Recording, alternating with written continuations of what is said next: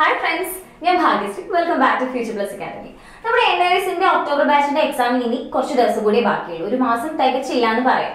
അപ്പോൾ നമ്മൾ already revision videos ഒക്കെ ഈ ചാനലിൽ ചെയ്തിട്ടുണ്ട്. ഇതുവരെ കണ്ടിട്ടില്ലാത്തവർ പ്ലേലിസ്റ്റ് ചെക്ക് ചെയ്യുക, വീഡിയോസ് കാണുക.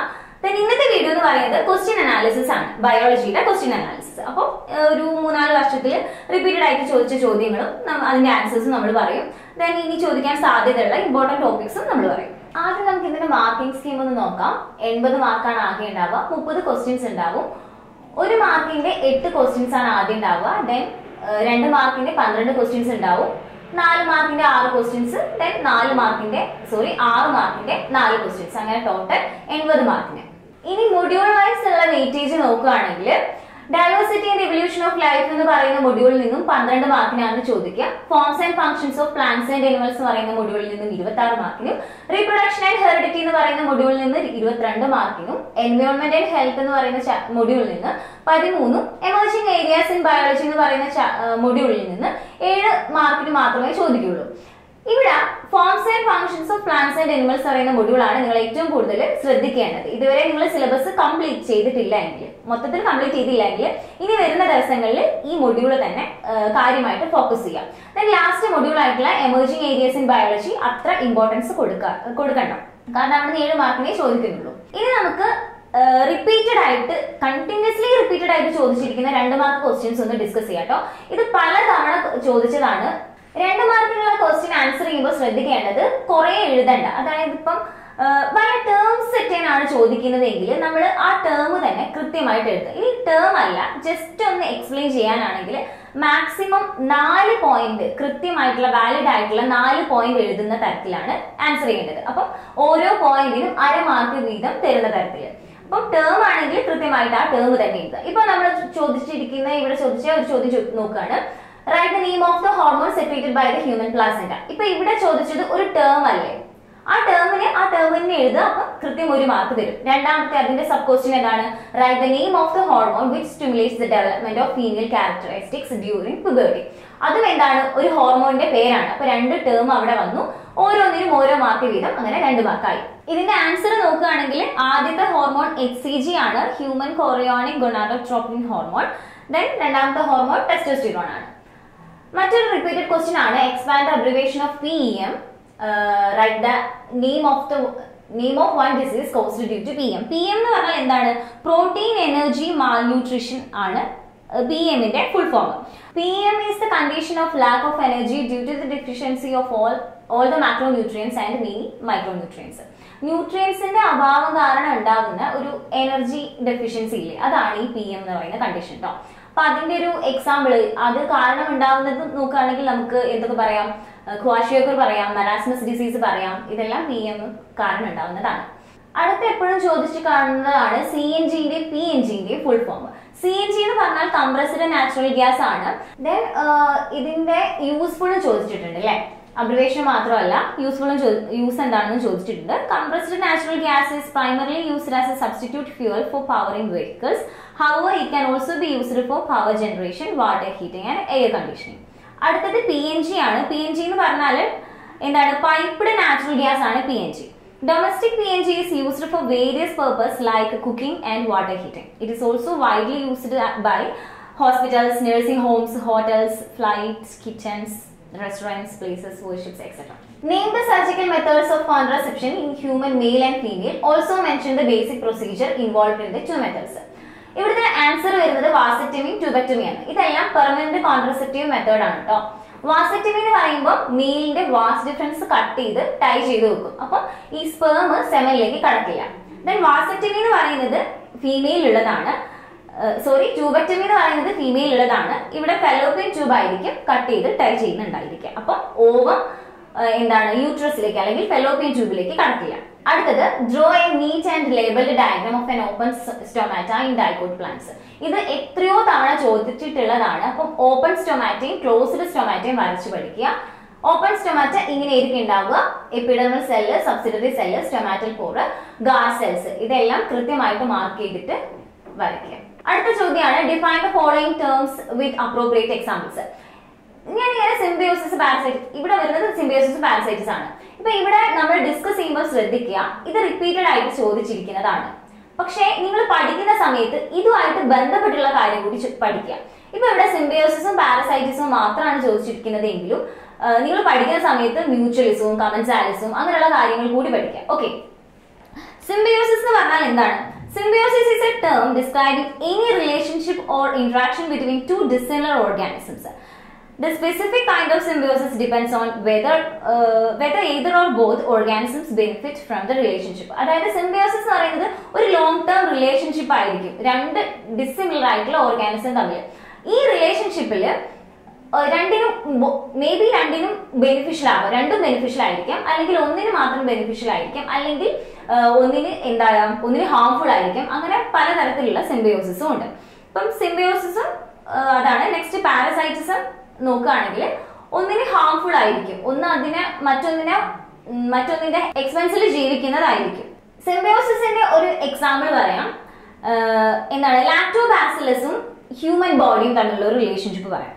Lactobacillus exhibits a mutualistic relationship with the human body as it protects the host against potential invasions by pathogens, and in turn the host provides a source of nutrients. Then parasitic relationshipന്റെ ഒരു example പറയുമ്പോൾ എന്തൊക്കെ പറയാം നമുക്ക്? Tap worms, fleece, ബർണക്കിൾസ് ഇതെല്ലാം പറയാം. നമ്മുടെ തലയിൽ ഉണ്ടാകുന്ന പേൻ, ഇതെല്ലാം പാരസൈറ്റ്സിന്റെ എക്സാമ്പിൾ ആണ്. Distinguish between antigen and antibody, ഇതും പലതവണ ചോദിച്ചു കണ്ടിട്ടുണ്ട്. നമ്മുടെ ആന്റിജൻ എന്ന് പറഞ്ഞാൽ എന്താണ്? നമ്മുടെ ശരീരത്തിൽ കടക്കുന്ന ഫോറിൻ ബോഡീസ് ആണല്ലേ ആന്റിജൻ. അപ്പൊ നമ്മൾ ഡെഫിനേഷൻ ആയിട്ട് പറയുമ്പോൾ ആന്റിബോഡി ഉൽപ്പാദിപ്പിക്കാൻ കാരണമാവുന്ന വസ്തുക്കളെ നമുക്ക് ആന്റിജൻ എന്ന് വിളിക്കാം. ആന്റിബോഡി എന്ന് പറയുമ്പോൾ എന്താണ്? ആന്റിജൻ കാരണം ഉണ്ടാവുന്ന ഇമ്മ്യൂണോളജിക്കൽ സെക്രീഷൻ ആണ് ഈ ആന്റിബോഡി. ആന്റിബോഡിയുടെ ഡെഫിനിഷൻ നോക്കുകയാണെങ്കിൽ an antibody is a protein produced by the body's immune system when it detects harmful substances called antigens. ഇനി നമുക്ക് ഇമ്പോർട്ടന്റ് ആയിട്ടുള്ള 6 മാർക്ക് ക്വസ്റ്റ്യൻസ് പറയാം. Draw a neat and labeled diagram of the excretory organs in humans. അതിന്റെ list next sub question ആണ്. Draw a neat and labeled diagram of the excretory organs in humans. List the role of liver in excretion. Write the name the excretory organs in cockroach. അപ്പൊ നിങ്ങൾ diagram എന്ത് ചെയ്യും? ഇപ്പൊ സയൻസിൽ ഏത് subject ആയിക്കോട്ടെ, അപ്പൊ നിങ്ങൾ ആൻസർ ചെയ്യുന്ന സമയത്ത് ഡയഗ്രാം ഉണ്ടെങ്കിൽ നിർബന്ധമായിട്ടും ഡയഗ്രാം വരയ്ക്കുക കേട്ടോ. ദെൻ ക്വസ്റ്റ്യൻ നന്നായിട്ട് വരയ്ക്കുക. ഇപ്പൊ രണ്ടാമത്തെ ക്വസ്റ്റ്യൻ ഇപ്പൊ ബി പാർട്ടിൽ കറക്റ്റ് പറഞ്ഞിട്ടുണ്ട് 2 പോയിന്റ് എന്നുള്ളത്. അപ്പൊ കറക്റ്റ് 2 പോയിന്റ് തന്നെ എഴുതുക. ലിവറിന്റെ റോൾ എന്താണെന്നുള്ളത് 2 പോയിന്റ് ആയിട്ട് തന്നെ എഴുതുക. Then write the name of the excretory organ in cockroach. കോക്രോച്ചിന്റെ നെയിമും എക്സ്ക്രീറ്ററി ഓർഗന്റെ നെയിമും മാത്രമേ ചോദിച്ചിട്ടുള്ളൂ, അത് ഡിസ്ക്രൈബ് ചെയ്യാൻ നിൽക്കണ്ട. അപ്പം അതിന്റെ പേര് മാത്രം എഴുതുക. ഇവിടെ മെയിൻ ആയിട്ട് ചോദിച്ചത് ഹ്യൂമൻസിന്റെ എക്സ്ക്രീറ്ററി ഓർഗന്റെ ഡയഗ്രാം അല്ലേ, അത് കറക്റ്റ് ആയിട്ട് വരയ്ക്കാം. ഇനി മറ്റൊന്ന് ചോദിച്ചിരിക്കുന്നതാണ്, where are the 2 biodiversity hotspots found in India? Distinguish between in situ conservation and ex situ conservation. Also write one suitable example of each. With the help of a suitable example, define the term endangered species. അപ്പം ഇപ്പൊ ഞാൻ പറഞ്ഞതും ഒരു 6 മാർക്കിന്, ഇപ്പൊ ഇതേ question 6 മാർക്കിനാണ് തന്നിരിക്കുന്നത് എങ്കിൽ നമ്മൾ എന്ത് ചെയ്യണം? ആദ്യം ബയോഡൈവേഴ്സിറ്റി ഹോട്ട്സ്പോട്ട് എന്താണെന്ന് എഴുതുക. ബയോഡൈവേഴ്സിറ്റി ഹോട്ട്സ്പോട്ട് എന്ന് പറഞ്ഞാൽ എന്താണ്? A biodiversity hotspot is a biogeographic region with a significant levels of biodiversity that is threatened by human habitation. ഈ ബയോളജിക്കൽ ഹോട്ട്സ്പോട്ടിന്റെ പ്രത്യേകത അവിടെ നല്ല ബയോഡൈവേഴ്സിറ്റി ആയിരിക്കും, നല്ല ജൈവ വൈവിധ്യം ഉണ്ടായിരിക്കും. അതുപോലെ തന്നെ ഈ ജൈവ വൈവിധ്യം എൻഡേഞ്ചേർഡും ആയിരിക്കും. അപ്പൊ അത്തരം സ്ഥലങ്ങളെയാണ് നമ്മൾ ബയോഡൈവേഴ്സിറ്റി ഹോട്ട്സ്പോട്ട് എന്ന് പറയുന്നത്. പക്ഷെ ഇവിടെ ചോദിച്ചിരിക്കുന്നത് ബയോഡൈവേഴ്സിറ്റിന്റെ പേര് മാത്രമാണ്. ഇന്ത്യയിലെ 2 ബയോഡൈവേഴ്സിറ്റിന്റെ പേര് മാത്രം എഴുതാം. ദെൻ ഇൻസിറ്റു കൺസർവേഷനും എക്സിറ്റു കൺസർവേഷനും എന്താണെന്നാണ് ചോദിച്ചിരിക്കുന്നത്. നമ്മൾ ഒരു ആവാസ വ്യവസ്ഥയെ അതേ സ്ഥലത്ത് തന്നെ, അല്ലെങ്കിൽ ഒരു ജീവിനെ അതേ സ്ഥലത്ത് തന്നെ അതിന്റെ ആവാസ വ്യവസ്ഥയിൽ തന്നെ സംരക്ഷിക്കുകയാണെങ്കിൽ അത് ഇൻസിറ്റു കൺസർവേഷൻ ആണ്. അതല്ല നമ്മൾ പുറത്ത് സംരക്ഷിക്കുകയാണെങ്കിൽ എക്സിറ്റു കൺസർവേഷൻ ആണ്. അപ്പം നമുക്ക് എക്സാമ്പിൾ എന്ന് പറയാം. ഇൻസിറ്റു കൺസർവേഷൻ എന്ന് പറയുമ്പോൾ നാഷണൽ പാർക്കെല്ലാം ഇൻസിറ്റു കൺസർവേഷൻ ആണ്, കാരണം നമ്മൾ ആ ഏരിയ തന്നെയാണ് പ്രൊട്ടക്ട് ചെയ്യുന്നത്. എക്സിറ്റീവ് കൺസർവേഷനിലേക്ക് വരുമ്പോഴോ നമ്മൾ പുറത്താണ് പ്രൊട്ടക്ട് ചെയ്യുന്നത്. ഇപ്പൊ ബൊട്ടാണിക്കൽ ഗാർഡൻ ഒരു എക്സിറ്റീവ് കൺസർവേഷൻ എക്സാമ്പിൾ ആണ്.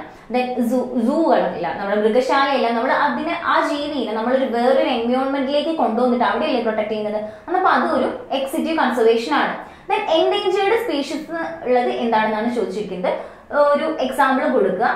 എന്താണ് എൻഡേഞ്ചേർഡ് സ്പീഷീസിന്റെ ഡെഫിനിഷൻ കൊടുക്കുക, ഒരു എക്സാമ്പിൾ കൊടുക്കുക. With the help of a flow chart, describe the steps involved in the coagulation of blood. Why is a person with the blood group AB called a universal recipient? അപ്പം എന്താണ് coagulation of blood ന്റെ flow chart ഇങ്ങനെയായിരിക്കും ഉണ്ടായിരിക്കുക. So flow ചാർട്ടും diagram ഒരു question answer ചെയ്യുമ്പോൾ flow ചാർട്ടും diagram ഉണ്ടെങ്കിൽ അതിനെ focus ചെയ്തുകൊണ്ട് ആൻസർ ചെയ്യാം കേട്ടോ. മറ്റൊന്ന് ചോദിച്ചത് AB എന്തുകൊണ്ടാണ് നമ്മൾ യൂണിവേഴ്സൽ റെസിപ്പിയന്റ് ചോദിച്ചാണ്. മറ്റൊന്ന് AB എന്ന ബ്ലഡ് ഗ്രൂപ്പിനെ നമ്മൾ യൂണിവേഴ്സൽ റെസിപ്പിയന്റ് എന്ന് വിളിക്കുന്നുണ്ട്. കാരണം ABക്ക് ആരെ വേണമെങ്കിലും സ്വീകരിക്കാം. എയിൽ നിന്ന് സ്വീകരിക്കാം, ബിയിൽ നിന്ന് സ്വീകരിക്കാം, ABയിൽ നിന്ന് സ്വീകരിക്കാം, ഒബ്വിയസ്ലി ദെൻ ഓയിൽ നിന്ന് സ്വീകരിക്കാം. അപ്പൊ നമുക്ക് ഇതിനെ യൂണിവേഴ്സൽ റെസിപ്പിയന്റ് എന്ന് വിളിക്കാം. Give an example of a lymphoid organ. Name the two major types of cells present in them and state the general function they perform in the body. Adum answer ചെയ്യാം. Draw a neat diagram of the male reproductive system in humans and label any 6 parts. Name the male sex hormone of man. അപ്പം ഇത് പഠിക്കുന്ന സമയത്ത് മെയിലിൽ മാത്രമല്ല ഫീമെയിലിൽ കൂടി പഠിച്ചു വെക്കുക. ഫോട്ടോസിന്തസിസ് എന്ന് പറയുന്ന ചാപ്റ്ററിൽ നിന്ന് എപ്പോഴും ചോദിച്ചിട്ടുള്ളതാണ് ഈ C3 സൈക്കിൾ. നിങ്ങൾ പഠിക്കുമ്പോൾ C3 സൈക്കിളും C4 സൈക്കിളും കൂടി പഠിക്കാം. Name the scientist who discovered C3 cycle. Then sub questions എന്താണ്? Draw a neat schematic diagram of C3 cycle in plants. Justify your answer why C4 plants are most efficient than C3 plants. അപ്പം ഒരു C3 സൈക്കിളിനെയും C4 സൈക്കിളിനെയും എന്താ differentiate ചെയ്യുന്ന അല്ലെങ്കിൽ അതിനെ compare ചെയ്യുന്ന ഒരു question നമുക്ക് പ്രതീക്ഷിക്കാം. അപ്പോൾ C3 സൈക്കിളിൽ ആൻസർ ചെയ്യുന്ന സമയത്ത് ഇതുപോലെ ഡയഗ്രാം വരച്ച് ലേബൽ ചെയ്യാം. ഇനി അടുത്ത് എപ്പോഴും ചോദിച്ചു കണ്ടിട്ടുള്ളതാണ് ഫ്ലവറിന്റെ പാർട്സ് അല്ലെങ്കിൽ അതിന്റെ ഡയഗ്രാം ലേബൽ ചെയ്യാന്നുള്ളത്. അപ്പം അതുപോലുള്ള ഒരു ക്വസ്റ്റ്യൻ ആണ് ഇതും. With the help of well labeled diagrams, distinguish between androecium in pea flower and hibiscus. Pea flowerും ഹിബിസ്കസിന്റെയും ആൻഡ്രീഷ്യത്തിൽ വ്യത്യാസമുണ്ടല്ലോ. Androecium എന്തായിരുന്നു? മെയിൽ റിപ്രൊഡക്റ്റീവ് ഓർഗനിൻ എന്താ ഫ്ലവർ ആണ് ആൻഡ്രീഷ്യം എന്നുള്ളത്. Pea has diadelphous androecium, that is all stamens unite to form 2 bundles. ഹിബിസ്കസിലാണെങ്കിലോ monadelphous androecium ആണ്. Then venation in the leaves of dicot and monocot plants. Monocot പ്ലാന്റ്സിന്റെയും dicot പ്ലാന്റ്സിന്റെയും വീനേഷനിൽ വ്യത്യാസമുണ്ട് അല്ലെ. അപ്പം അതിനെ കുറിച്ചും എഴുതുക. ഇതൊരു എന്താ ഫ്ലവറിന്റെ ലേബൽഡ് ഡയഗ്രാം ആണ്. ഇതൊന്ന് ജസ്റ്റ് നോക്കി വെക്കുക. എന്തായാലും ഇത് ചോദിക്കും. ഓൾമോസ്റ്റ് എല്ലാ ക്വസ്റ്റ്യൻ പേപ്പറിലും ഈ ചോദ്യം ചോദിച്ച് കണ്ടിട്ടുണ്ട്. അടുത്തൊന്നാണ് draw a double helical structure of DNA. Who proposed the structure? State Chargaff's rule. Distinguish between DNA and RNA. അപ്പോൾ ഇത് 6 മാർക്കിന് ക്വസ്റ്റ്യൻ ആണെങ്കിലും ഇതിൽ ചെറിയ ചെറിയ ക്വസ്റ്റ്യൻസ് ആണല്ലേ ചോദിച്ചിരിക്കുന്നത്. എന്താണ് first DNA double helical structure ഒന്ന് വരയ്ക്കാൻ പറഞ്ഞിട്ടുണ്ട്. പിന്നെ കൃത്യമായിട്ട് ചോദിച്ചിട്ടുണ്ട്, ആ പേര് മാത്രമേ ചോദിച്ചിട്ടുള്ളൂ. Who propose the structure. അപ്പൊ അദ്ദേഹത്തിന് ആരാണോ ഡബിൾ ഹെലിക്കൽ സ്ട്രക്ചർ പ്രപ്പോസ് ചെയ്തിരിക്കുന്നത് അദ്ദേഹത്തിന്റെ പേര് എഴുതുക. ആരാണ് double helical structure of DNA propose ചെയ്തിരിക്കുന്നത്? വാട്സൺ ആൻഡ് ക്രിക്ക് ആണ് അല്ലെ. Then Chargaff's rule ആണ് സ്റ്റേറ്റ് ചെയ്യാൻ പറഞ്ഞിരിക്കുന്നത്. Chargaff's rule എന്താണ് പറയുന്നത്? The rule that in DNA there is always equality in quantity between the bases adenine and thymine and between the bases guanine and cytosine. Next, distinguish between DNA and RNA. ഇപ്പോൾ ചോദ്യം എന്താണോ ചോദിച്ചിരിക്കുന്നത് അത് മാത്രം എഴുതുക. കൂടുതൽ എഴുതിയാൽ നമുക്ക് ടൈം ഉണ്ടാവില്ല. ടൈം കൃത്യമായിട്ട് മാനേജ് ചെയ്യാം. ഇനി നിങ്ങൾ കൂടുതൽ മാർക്ക് സ്കോർ ചെയ്യാൻ വിചാരിക്കുന്നുണ്ടെങ്കിൽ ഓരോ ചാപ്റ്ററിൽ നിന്നും ഒരു 1-2 എസ്സേക്കുള്ളത് പഠിച്ചു വെക്കാം. അപ്പം 1-2 ഞാൻ പറഞ്ഞുതരാം. ഇപ്പൊ നമ്മള് രണ്ടാമത്തെ ചാപ്റ്റർ ആയിട്ടുള്ള മുനീറ പ്രൊട്ടക്ടിസ്റ്റ് ആൻഡ് ഫഞ്ചി എടുക്കുകയാണെങ്കിൽ അതിൽ ബാക്ടീരിയന്റെ സ്ട്രക്ചർ ഇമ്പോർട്ടന്റ് ആണ്. അത് ഒരു എന്താ ഡയഗ്രാം വരയ്ക്കാനും പറ്റിയതാണ്. ദെൻ അതിന്റെ ഓരോ സെൽ ഓർഗാനിസത്തിനെ കുറിച്ചും പറയുന്നില്ലേ, അപ്പം അതൊന്ന് പഠിച്ചു വെക്കാം. പിന്നെ അതിൽ നോക്കി വെക്കാനുള്ള ഇമ്പോർട്ടന്റ് ആയിട്ടുള്ളത് ബെനിഫിഷ്യൽ ആയിട്ടുള്ള ബാക്ടീരിയസിനെ പറയുന്നില്ലേ, അപ്പൊ അതും ഒന്ന് നോക്കി വെക്കാം. ചാപ്റ്റർ പ്ലാന്റ് ആൻഡ് അനിമേലിയ വരികയാണെങ്കിൽ അതിൽ എന്താ ഫൈലം ആർത്രോപോഡയുടെ മെയിൻ ക്യാരക്ടേഴ്സ് കൂടുതൽ ചോദിച്ചു കണ്ടിട്ടുണ്ട്. ദെൻ ടെറിഡോഫൈറ്റ്സിന്റെയും ബ്രയോഫൈറ്റ്സിന്റെയും എല്ലാം ജനറൽ ഫീച്ചേഴ്സും നോക്കി വെക്കുക. ഷൂട്ട് സിസ്റ്റം എന്ന് പറഞ്ഞ ചാപ്റ്റർ നോക്കുകയാണെങ്കിൽ സ്റ്റെമ്മിന്റെയും റൂട്ടിനെയും ഒന്ന് എന്താ കമ്പയർ ചെയ്ത് പഠിക്കുന്നത് നല്ലതായിരിക്കും. Then absorption, transportation and water loss വരുമ്പോൾ അതിലുള്ള കുറെ ബേസിക് ആയിട്ടുള്ള വേ ഓഫ് ട്രാൻസ്പോർട്ട് പറയുന്നില്ലേ, ഡിഫ്യൂഷൻ, ഓസ്മോസിസ്, ട്രാൻസ്പിറേഷൻ, ഗ്രട്ടേഷൻ, ആ കോൺസെപ്റ്റ് ഒന്ന് കൃത്യമായിട്ട് ഓർത്ത് വെക്കുക. ഇനി മിനറൽ ന്യൂട്രീഷനിലേക്ക് കടക്കുമ്പോൾ അതിൽ കുറെ എന്താ ഡെഫിഷ്യൻസീസിനെ കുറിച്ച് പറയുന്നില്ലേ, മിനറൽ ന്യൂട്രീഷന്റെ ഡെഫിഷ്യൻസി കാരണം പ്ലാന്റ്സിൽ ഉണ്ടാകുന്നത്, അപ്പൊ അതിനെ കുറിച്ച് നോക്കി വെക്കുക. ദെൻ നൈട്രജൻ മെറ്റബോളിസത്തിൽ ഇമ്പോർട്ടന്റ് ആയിട്ടുള്ള കാര്യം നൈട്രജൻ ഫിക്സേഷൻ തന്നെയാണ്. അത് കാര്യമായിട്ട് ഒരു 6 മാർക്കിന് ചോദിക്കാൻ മാത്രമുണ്ട്. അപ്പോൾ നൈട്രജൻ ഫിക്സേഷൻ കാര്യമായിട്ട് പഠിച്ചു വെക്കാം. ദെൻ ഫോട്ടോസിന്തസിസ് എന്ന് പറയുന്ന ചാപ്റ്റർ ഒന്നും വിടാനില്ല. അതിൽ ഒരുവിധം എല്ലാ ക്വസ്റ്റ്യൻ പേപ്പറിലും ഫോട്ടോസിന്തസിസിന് C4 സൈക്കിളോ C3 സൈക്കിളോ ചോദിക്കാറുണ്ട്. അതിലെ ഫോട്ടോ സിസ്റ്റത്തിനെ കമ്പയർ ചെയ്ത് പഠിക്കുക. Then cyclic and non cyclic photo ഫോസ്ഫോറൈലേഷനെ കുറിച്ചും കമ്പയർ ചെയ്ത് പഠിക്കാം. Then human excretory system important ആയിട്ടുള്ള കാര്യമാണ്. സർക്കുലേഷൻ ഓഫ് ബോഡി ഫ്ലൂയിഡിലേക്ക് വരുമ്പോൾ കൂടുതൽ ചോദിച്ച് കണ്ടിട്ടില്ല, പക്ഷേ ഹാർട്ടിന്റെ ഫംഗ്ഷൻ ഒന്ന് പഠിച്ചു വെക്കുന്നത് നല്ലതാണ്. ദെൻ ഒരു ഫ്ലോ ചാർട്ടൊക്കെ ആയിട്ട് വരച്ചു വെക്കുക. അങ്ങനെ എന്ത് എഴുതുമ്പോഴും ഡയഗ്രാം വരയ്ക്കാൻ ശ്രമിക്കുക. ഡയഗ്രാം ഉണ്ടെങ്കിൽ ഡയഗ്രാം വരയ്ക്കാൻ ശ്രമിക്കുക. മോളിക്കുലർ ഇൻഹെറിറ്റൻസ് ആൻഡ് ജീൻ എക്സ്പ്രഷനിലേക്ക് വരുമ്പോൾ DNA-നെയും RNA-നെയും കമ്പയർ ചെയ്ത് പഠിക്കുന്നത് നല്ലതാണ്. ദെൻ DNA-യുടെ സ്ട്രക്ചറും അതിന്റെ ഡയഗ്രാം ആയിട്ട് വരയ്ക്കുക. ദെൻ ഇതിന്റെ കുറെ DNA റെപ്ലിക്കേഷൻ ഇല്ലേ, അത് എപ്പോഴും ചോദിച്ചു കണ്ടിട്ടുണ്ട് കേട്ടോ. അപ്പൊ അത് സ്റ്റെപ്സ് ആയിട്ട് ആൻസർ ചെയ്യാം. അപ്പൊ അത്രയേ ഉള്ളൂ. ഈ പറഞ്ഞ ടോപ്പിക്സ് എല്ലാം നിർബന്ധമായിട്ടും പഠിച്ചിരിക്കുക. ദെൻ ഇത് മാത്രമല്ലാതെ ഇപ്പൊ ഞാനൊരു ടോപ്പിക് പറഞ്ഞാൽ അതുമായിട്ട് റിലേറ്റഡ് ആയിട്ടുള്ള കാര്യങ്ങളൂടെ ഒന്ന് നോക്കിയിട്ട് പോവാം. ദെൻ നിങ്ങൾക്ക് വൺ വേർഡ് ക്വസ്റ്റ്യൻസ് കൂടി ആൻസർ ചെയ്യണമെന്നുണ്ടെങ്കിൽ നിങ്ങൾ പഠിക്കുന്ന സമയത്ത് എന്തെങ്കിലും പെർട്ടിക്കുലർ ടേംസ് കാര്യമായിട്ട് വരുന്നുണ്ടെങ്കിലും അത് സ്ട്രെസ് ചെയ്ത് പഠിക്കുക. ടേംസും ദെൻ സയന്റിസ്റ്റിന്റെ പേരും അങ്ങനെയുള്ള കാര്യങ്ങളെല്ലാം സ്ട്രെസ് ചെയ്ത് പഠിക്കുക. All the best.